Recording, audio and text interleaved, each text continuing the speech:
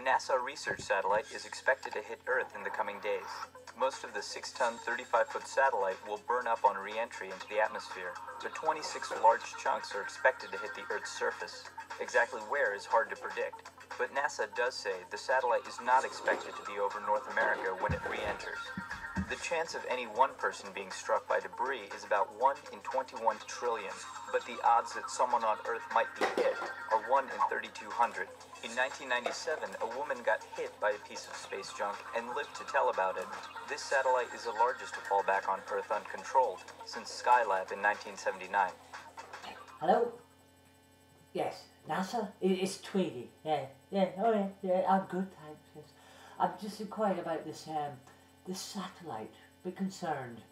Is it gonna hit the UK at all? No? No? Oh, good. Good, that's great. All right, marvellous. Thank you. Ah, well, there you have it, everybody.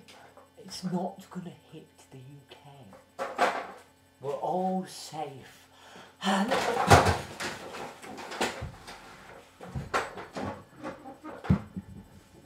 NASA!